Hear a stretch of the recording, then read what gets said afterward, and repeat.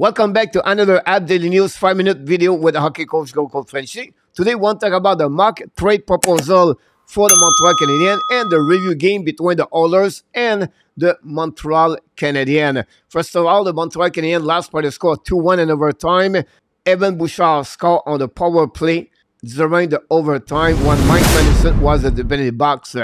Great effort overall by the Montreal Canadiens. I really like their performance against the Oilers when you consider their performance earlier during the week against the Flyers and the San Jose Sharks. We have to be proud of what Montreal did against the Oilers. This was the first game for Joshua Roy. I think overall he played a very good game. He was on the line with Sean Monahan and Joel Armia. Cole Caulfield scored his 12th goal of the season and power play, and he shot 7 times on Stuart Skinner, the goaltender of the Edmonton Oilers.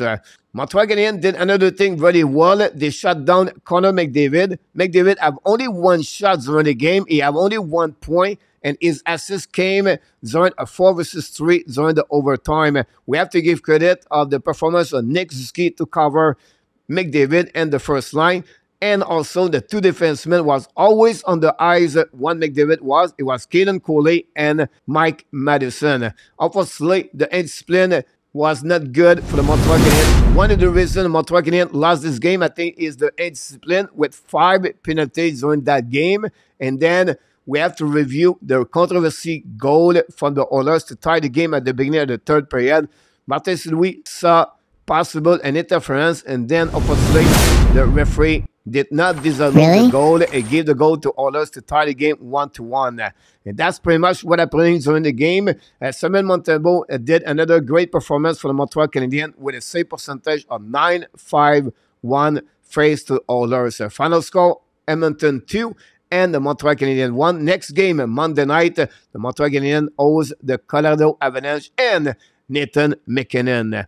Finally, my last subject of the day is about the mock trade proposal, and during the next couple of weeks we're going to create more mock trade proposal because the trade deadline is approximately 7 weeks from today.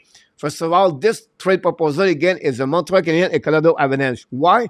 They have a great relationship between Colorado and the Montreal Canadiens. They trade twice in the last couple of years. Remember the trade from Arturi Lekonen for Justin Barron.